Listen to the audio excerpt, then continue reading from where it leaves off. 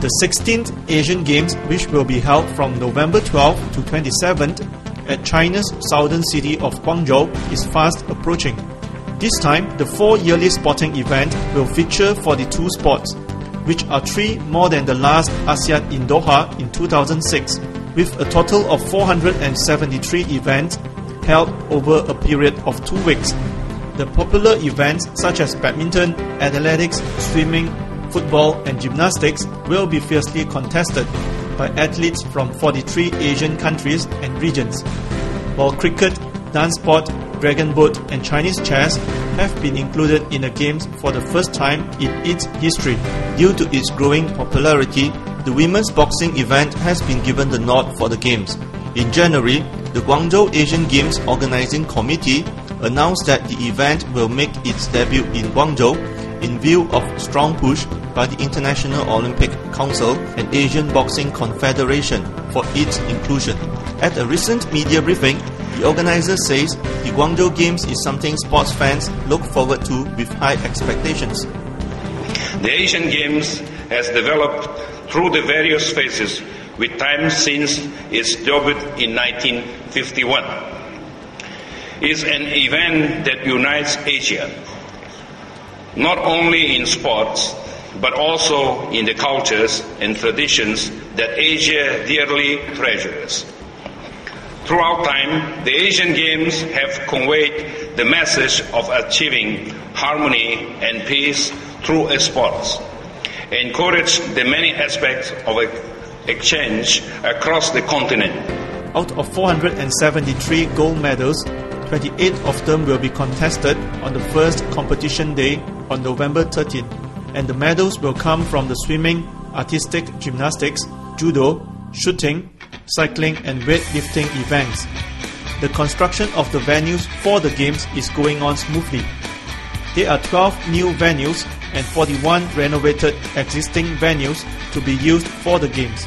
They are spread in 5 clusters around Guangzhou, namely the Aoti Sports Complex, Tianhe Sports Complex, University Town, Asian Games Town and West Guangzhou. Major works on the newly built venues have completed, and they are now topped off, and along with the refurbished ones, they are all set for test runs in March. Starting from 2004, Guangzhou Asian Games venue master plan has been related to the Guangzhou Municipal Development Strategic Plan and Economic Development Plan. So through this venue layout for the Asian Games, on the one hand, we can improve the facilities and the quality of the old venues to hold better games, and also we want to satisfy the needs for fitness campaigns for all the people. Athletes, technical officials and media will stay at the Asian Games Town, where the athletes, technical officials and media villages are being built. The construction of the comfy apartments in the 3 villages is going on very well and will be ready to welcome all the participants. The Asian Games Town is 45 minutes drive away from the city center, and the organizers will provide seamless shuttle service between the town and all the venues. While all the venues and registration of participants are entering the final phase, the details of the opening and closing ceremonies remain a big question mark. As for the venue for opening and closing ceremony, our work is going smoothly. As for the venue design, it has already been approved by the OCA. So all the things are proceeding very smoothly. However, as you are very curious, and also as you know, here I can only report to you about the construction of the venue, and in order to keep a little bit of mystery of this opening and closing ceremony, I hope that you can understand us, that we will not give you very specific details concerned.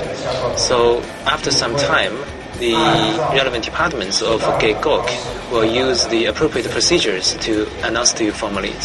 The only thing for sure is that the Games opening ceremony will be held on November 12, with the expected participation of over 90,000 athletes, performers and spectators. In Doha Asiad 2006, Malaysia finished in the 11th place, with a total of 42 medals in the overall standing, as China was runaway winner with 316 medals. The Games returns to China after 20 years, and the host nation is ready to put on a show comparable with the Beijing Olympics.